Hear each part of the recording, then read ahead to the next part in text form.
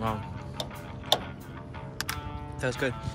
And best part, what's better than having delicious food with a view like this? They just keep getting better and better. I'm not gonna lie. Look at that. From here, I think around there, you can see, that's where I'm gonna stop and show you guys something really cool.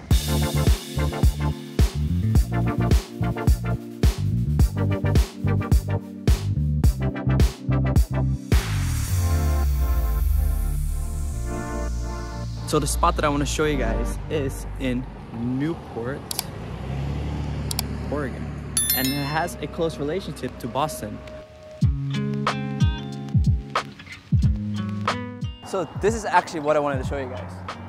It's the beginning of Route 20, which is the longest route in the United States. It starts from here all the way back to Boston.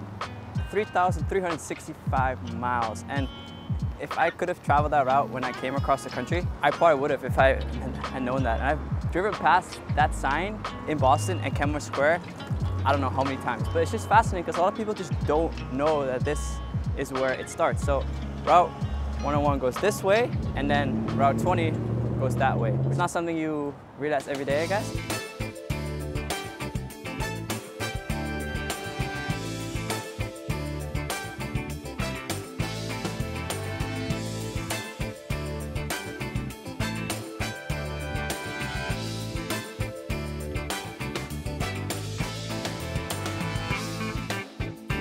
I feel like I'm trying to make this drive, but I basically end up stopping everywhere. Like every few miles, I drive past the road, I'm like, wow, this is even more spectacular. So I'm making kind of like no progress at all today. But that's okay, to be honest. Like it just helped out these firefighters too with taking a picture of their engines, which I thought was like really a cool thing to do, just kind of randomly sporadic. So hopefully they get the footage that they want. I really try my best there. So this is just this one little one-way road along the coast. It's technically not part of Route 101, but I wanted to drive nearest to the coastline as possible for most of my ride. Okay, so I just stopped to cook some lunch as it's just a beautiful day in Oregon. What's kind of funny is I talked to those firefighters and they're telling me they're expecting snow tonight and then into tomorrow. So I got definitely check the weather forecast, because the reason why I went down south is I don't have any snow or like none of that nonsense anymore, because I'm kind of tired trying to deal with that, because that makes life on the road a lot harder. But nevertheless, so I cooked a rice pack, quinoa and brown rice, and then that's in here. And I cooked some tofu from Trader Joe's, a naan right here. I think that should be very delicious as well. In no way am I a chef, but I think I can make some decent road life food, in my opinion. Let's get this tried. Wow, that was good. And best part, what's better than having delicious food with a view like this? So some of you asked me, what has gone wrong on your trip?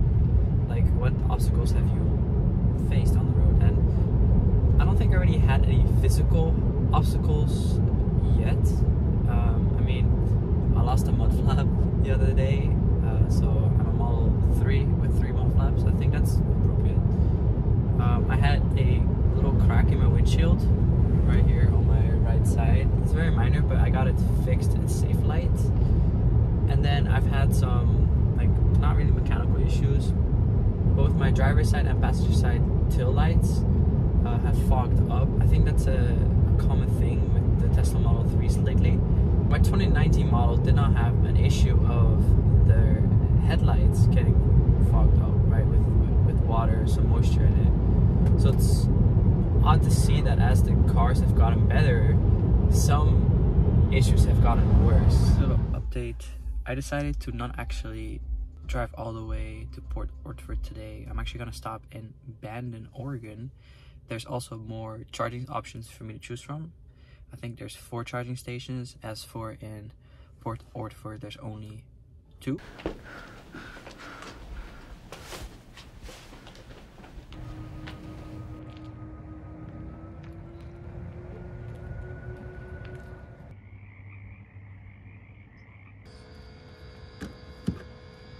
It's charging, baby. All right, now let's go enjoy the dinner and the sunset. Check out this view right here. Found this peaceful beach. I think I've driven about 300, 400 miles in the last 2 days. It's been kind of slow because speed limits are like 50 miles an hour. I'm gonna enjoy the sunset and I'll catch you guys in the next one. Cheers, guys.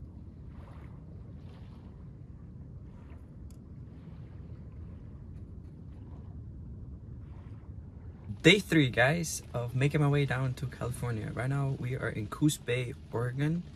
It's gonna be a total of 4-hour drive, 4 hours and 22 minutes, 217 miles. I should get there with 32% battery. It's kind of like a gloomy day as it was just raining and then it hailed and then the sun was shining. So it's kind of all over the place, but I still want to drive down today. There is like a weather advisory, but I'm trying to get down to California to Santa Clarita for this Saturday's Tesla meetup. I want to be social with other people.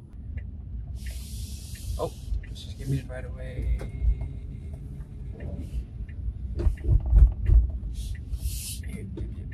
Alright, that was just a construction zone and she was waving me on.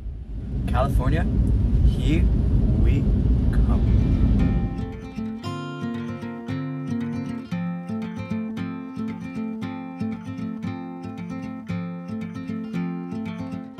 So one of the reasons why I decided to leave later today than I usually do when I drive is because the National Weather Service had forecasted a storm over this region that I'm over right now until like 9 a.m. this morning. So right now it's like 10:30, so I decided just to wait to sit out the storm basically because some of these stretches on 101 are still, like, I would say remote in some ways.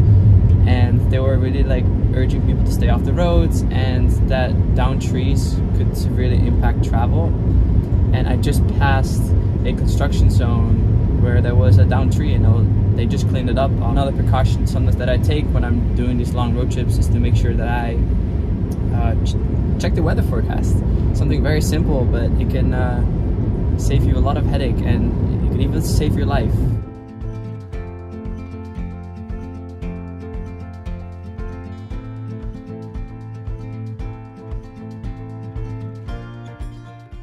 So I'm driving through Langley's, Oregon right now. I probably didn't even say that right. But I can definitely still feel the headwind and the crosswind from the storm that just left. It's just the reminiscences just left. It's telling me here that the 11.3 wind from the north has saved this trip 0.6%, which I'm not really sure exactly what that means. Because I can definitely feel the wheel like jerking back and forth a little bit when it's driving because of the amount of crosswind. So that's interesting. That's something that I should keep track of because I had a live projection that I would get to my destination with about like 40% battery and now it's gone all the way down to 30. Welcome to Port Orford. This was supposed to be one of the places that I was going to stay at night. But I ended up changing my schedule because the charging stations here are a little bit unreliable. There's 2, only 1 works. And if there's another electric car around here, then I would have to share, which can be an issue if you're depending on that charge to get you from point A to point B. I'm looking for some killer Mexican food because I am quite hungry actually. This is the worst!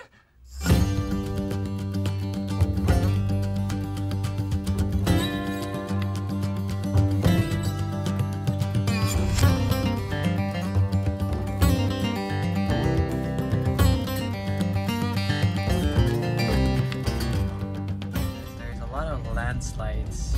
I guess they're repairing some of that right here. Look at that view. My goodness. It's like even hard for me to really capture the moment for you guys, as I don't think my video really captures the true beauty of what I'm seeing right now. So what do you do when you're in Gold Beach, Oregon? Well, you grab a burrito. La Casita del Oro, Mexican food. Hi, how are you? I'm good. How about yourself? Here to go? I'll take to go, please.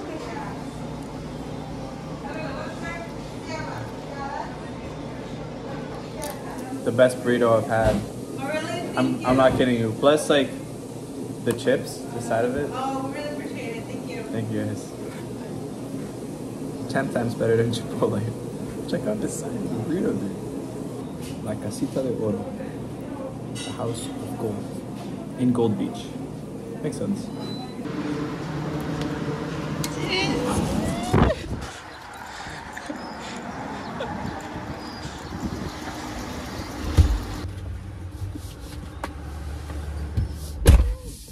Damn, that was some good Mexican food. So if you're ever in Gold Beach, Oregon, visit La Casita del Oro. Thank you, Brycida, for giving me a little informational seminar on what to do if there is a tsunami, because there's a bunch of signs here around town that says you are in a tsunami area. So that's kind of interesting because I'm not used to that.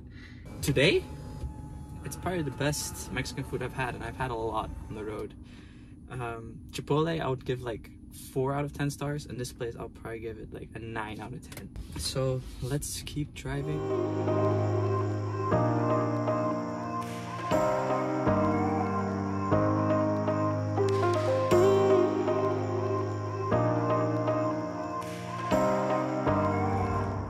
It's insane.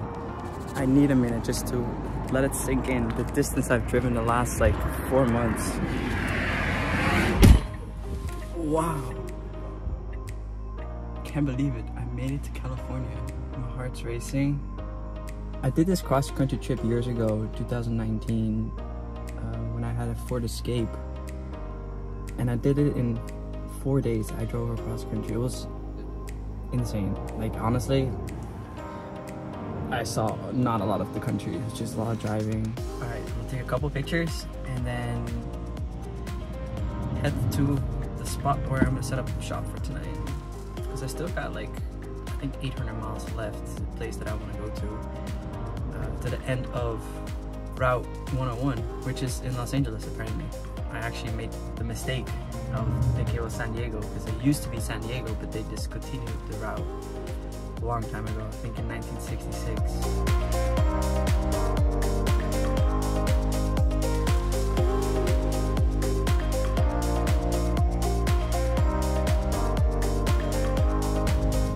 This is what I mean. Check out the size of these trees. I feel like a little in a giant forest. Well, that's basically what I am. Cruising away in my EV.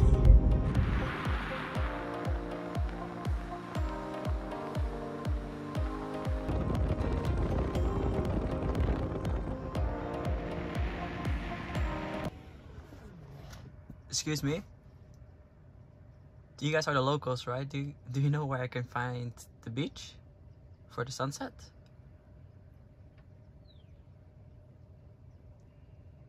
Aren't you guys the locals? You guys should know.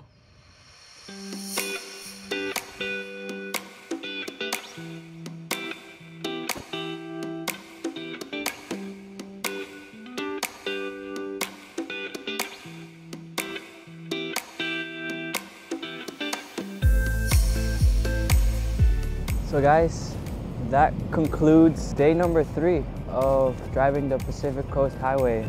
I'm so thankful for you guys for spending time with me as I travel the world essentially. Today is Valentine's Day, so don't forget to treat yourself. And my Valentine this year is my mom, and she will always be my Valentine's Day. Last year, I lost my dad to cancer, and I have just seen how strong she is, how independent she is.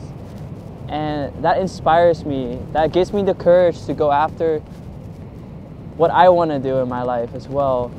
Not being afraid, letting fear push me forward, not stop me. As my day comes to an end, and I'm watching this sunset right now. This is kind of random, but if you're looking for really great blankets for everywhere, check out Rumpel. I will link them down below in the description. My sister got me this blanket, and this is what keeps me warm at night. It's keeping me warm right now, so it's definitely approved on the beach as well. But as always, guys, stay adventurous. I'll see you guys on the open road. Cheers. Not gonna lie, that was the perfect time. Fly your kite nice